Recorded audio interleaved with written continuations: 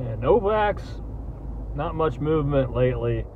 Still waiting on that FDA approval somehow. Over a week has passed and they're still freaking discussing it, which is complete bullshit because Moderna, it took them like a couple hours and it was already approved. Like what? Like the FDA is basically dragging its feet here with Nvax.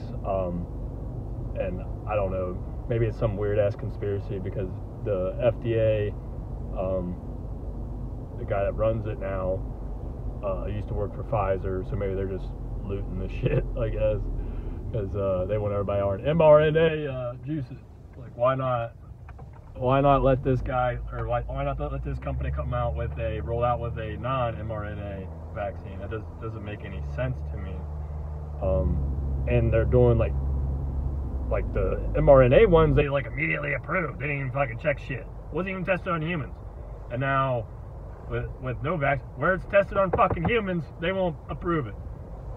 Fucking FDA is a complete motherfucking scam. We're out.